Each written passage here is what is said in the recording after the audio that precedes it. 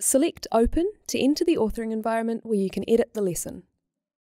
The lesson opens in preview mode, or how a student would see it. In this view, you can navigate and interact with the lesson.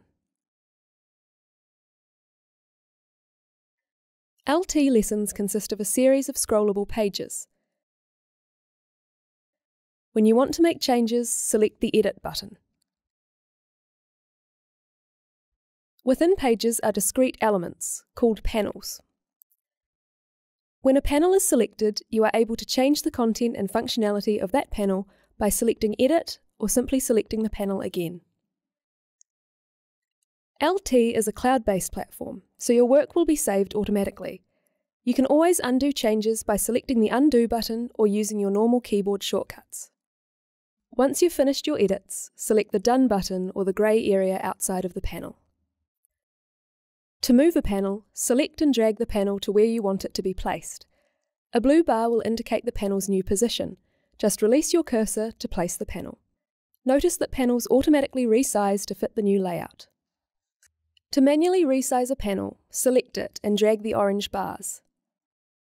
To add a new panel to a page, select Panels. There are a variety of panel types to choose from, including basic panels, question panels, multimedia panels, and panels specifically for data acquisition using the Power Lab. Once you've found the panel you want, simply drag it onto the page. Again, the blue bar indicates where the panel will be placed, and the surrounding panels will resize automatically. White space panels help align content on the page. Don't worry, the dashed grey lines around a white space panel will not be visible to students or those previewing the lesson. To confirm this, select Preview. Notice that the authoring tools also disappear in this view. Preview mode allows us to interact with panels as a student would. This is great for testing the student experience as you author your lesson. To return to edit mode, select Exit Preview. If you wish to edit a pop-up, there are two methods available. One is to select the text linked to the pop-up, then select the Insert Pop-up button. This opens the pop-up library.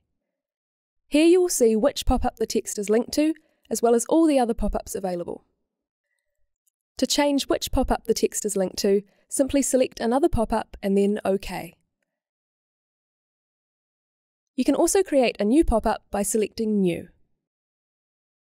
Pop-ups are authored just like a regular lesson page, with panels that can be added and rearranged.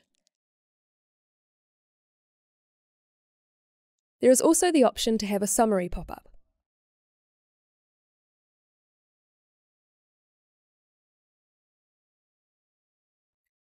To review your changes as a student would, enter preview mode and select the updated pop-up. Notice how a summary pop-up appears first, with a link to the full screen pop-up. The pop-up library can also be accessed directly from the Pages button under Edit Pop-ups. When you finish editing your lesson, select Close Lesson to return to the admin pages. Remember, any changes you've made are saved automatically.